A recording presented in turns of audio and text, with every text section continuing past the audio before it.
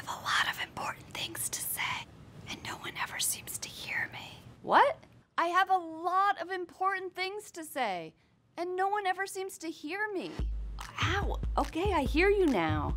But getting people to listen has less to do with volume than strategy. And in the workplace, being heard has a huge impact on whether you're seen as competent, get credit for the work you do, and are able to get your job done. In this video, I'm going to share tips to improve your chances of being heard at work without having to scream.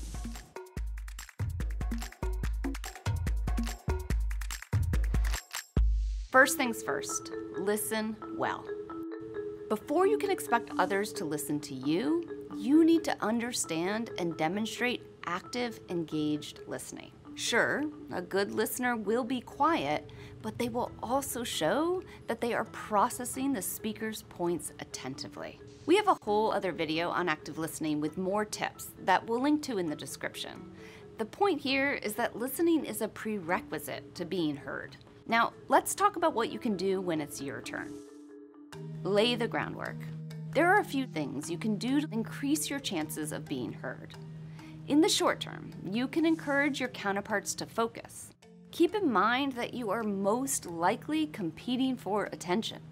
Your colleague may be checking their email, thinking about their next meeting, or feeling distracted by modern life. To get their attention, you can simply request it by saying something like, "I'd love your full attention if possible. I also understand you may have other things on your mind at the moment, and I'm happy to return to this whenever is good for you." Another short-term idea is to put important things in writing. Research has shown that people only remember a small fraction of the things they listen to. If you're in a setting where your audience can read along and hear you speak at the same time, there's a better chance they'll absorb and retain what you have to say. Lastly, and this one takes more time, build relationships with people around you. Take the time to get to know them and earn some credibility. The more they respect you on a personal level, the more likely they will take the time to listen to what you have to say. Pay attention to your words. Your boss or colleague likely spends a huge portion of their day listening to others. So you have a limited amount of time to capture their attention and be heard. Get to the point, and only provide the necessary context for your message to be heard. Author Ben Parr reminds us that attention is the most important currency anyone can give you, so spend it wisely. Next, choose your words carefully, especially in situations where strong emotions can prevent people from being attentive listeners. Author and communication expert Holly Weeks suggests keeping your language simple, clear, direct, and neutral. Here are some good rules of thumb to being heard in a heated situation. Own your perspective as your opinion. Start sentences with I rather than you, so your listener doesn't feel accused and shut down. Starting with I can also show that you acknowledge your role in a situation and help you identify what you hope will happen. For example, I was late in getting you the numbers for your report because I felt like you might question my methods. I'd like to clear the air so that our next report will be on time and more successful. Don't apologize for your feelings with phrases like, "I feel so bad about saying this," or "This is really hard for me to do." This takes the focus away from the issue at hand and makes the person feel obligated to take care of your feelings before moving on, instead of listening attentively. Use and instead of but.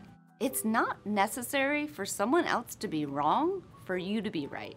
But is a naturally combative word and could make your counterpart stop listening. By contrast, using and can engage in collaborative problem solving, like, "You mentioned that we need X, and I'm concerned that will draw resources away from Y. What are our options here?" This word choice can perk up your listener and draw them into truly hearing what you have to say. Similarly, Use hypotheticals to jumpstart an imaginative discussion, which is more engaging than one where everyone is defending their points. You could say, I hear your concern about A. I wonder if we could do that by starting with B.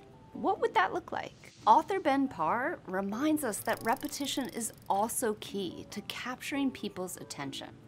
It can help them embrace an idea they may have been predisposed to ignore. Bottom line, don't be afraid to repeat a message if you want it to sink in. Don't be afraid to repeat a message if you want it to sink in. If needed, change the tenor of the conversation. Despite our best intentions, conversations don't always go as planned. Things can get heated or go off the rails in some other way. And when this happens, people certainly won't hear you. My advice, don't panic. Pause and take a mental step back to see the situation objectively, as if you were a curious fly on the wall. How would you describe what's happening? How interesting. Every time I bring up the sales numbers, she stops listening and raises her voice. Then, state what you are observing and suggest a different approach. You could say, I notice when the sales numbers come up, you seem frustrated. If we put our heads together, I think we could come up with a way to move past this. Do you have any ideas? This shifts the conversation to talk about the process itself, so that you can get back to the substance at hand, rather than a power struggle over who's right and who's wrong. Here are some alternate phrasings you can use to make the conversation more productive. I have a different perspective, but clearly you think this is unfair. How can we fix this? Can you help me make the connection between this and the other issues that we're talking about? Is there anything I can say or do that might convince you to consider other options here? Next, pay attention to your body language and that of your counterpart. The words coming out of your mouth are only half the story. Your nonverbal communication can either undermine or elevate what you have to say. Wordless actions like aggressive finger pointing or slouching can convey that you're overbearing or not interested. Confidence is key here. It draws people in and motivates them to listen. So how do you communicate confidently? Authors Amy Jen Sue and Muriel Magnan Wilkins use the acronym CENTER to help people remember 6 key sources of nonverbal communication. C stands for core posture. How is your posture? Are you standing tall or slouching? E is eye contact. Do you make eye contact or avoid it? N, natural gestures. What are you doing with your hands, shoulders, and feet? Are you fidgeting, clenching your fists, or gesturing naturally? T stands for tone, tempo, timing. Are you speaking clearly, calmly, and audibly? E, expressions of the face. What expressions are you making, and how might those be interpreted? And lastly, R stands for regions and territory. How do you take up space in the room? This, of course, is a lot to think about in the moment.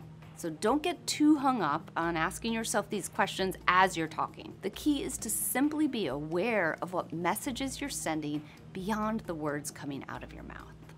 You also want to pay attention to the other person's body language for any clues about how receptive they are to what you're saying. If you notice something, consider an observation like, I hear you saying that you're fine with this approach, but it looks as if you still might have some concerns. Am I reading that right? Should we talk those through? A side note to managers here. All of your employees have valuable things to say, but they all very likely learn different ways to communicate. I urge you to be hyper aware of your own biases, cultural, gender-based, or otherwise, that favor some styles over others. For instance, are meetings set up in such a way that introverts and extroverts have equal opportunities to be heard and get credit for their ideas? Do some people in your organization tend to be valued and advantaged over others because of their perceived confidence rather than actual talent? It's critical that you hear everyone and model that behavior for others. You deserve to be heard, but that doesn't always mean you will be.